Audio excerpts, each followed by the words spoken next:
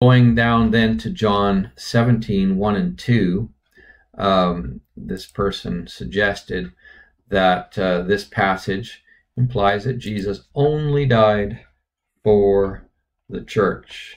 So these words spake Jesus, and lifted up his eyes to heaven, and said, Father, the hour is come, glorify thy Son, that thy Son also may glorify thee, as thou hast given him power over all flesh, that he should give eternal life to as many as thou hast given him.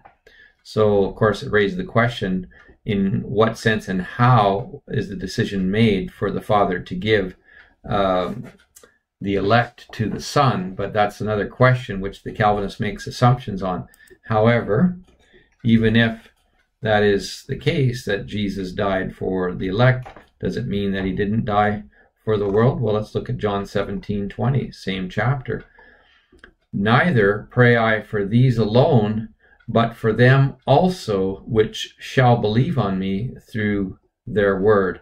So, suggesting that this group here, the disciples and those given to Jesus, does not include everyone, would mean that others could not believe. So I'm going to say that that actually puts the cross here up by the world, because Jesus is praying for all those who would believe through their word.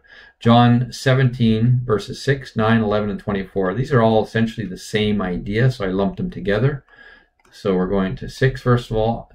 I have manifested thy name unto the men which thou gavest me out of the world. Thine they were, and thou gavest them me, and they have kept thy word. 9, I pray for them. I pray not for the world, says Jesus. At this point in time, he was not praying for the world at that moment, but for them which thou hast given me, for they are thine. And now I am no more in the world, but these are in the world, and I come to thee. Holy Father, keep them. Keep through thine own name those whom thou hast given me, that they may be one as we are. And then verse 24, Father, I will that they also whom thou hast given me be with me where I am, that they mayest behold my glory, which thou hast given me, for thou lovest me before the foundation of the world. So the thing that each one of these verses have in common is that they were given to Jesus by the Father. So this phrase, thou hast given me, them whom thou hast given me, appears in each one of these verses. So on the assumption that therefore the cross must be limited, and the Father only gave those ones through some arbitrary selection process hidden to man, the Calvinist suggests that Jesus only died for the elect. However, we have John 17:21 in the same chapter, which says, that they all may be one, as thou, Father, art in me, and I in thee, that they also may be one in us. Why? That the world may believe that thou hast sent me. That the world may believe that thou hast sent me.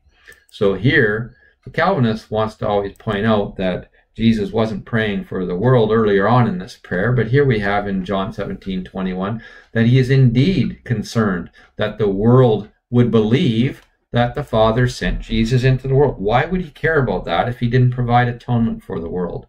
That makes no sense at all. So this was the first set of verses that this Calvinist person brought to the table, trying to suggest that God actually didn't want to have Jesus save the world and pay for the sins of the world, only for the elect. And we can see in each one of those passages selected, often in the same chapter, sometimes the very next verse, we see that the point the Calvinist is trying to make to limit the work of Jesus and to limit the identity of Jesus as Savior of the world, we can see that it's contradicted by the Bible in the very same chapter in many cases.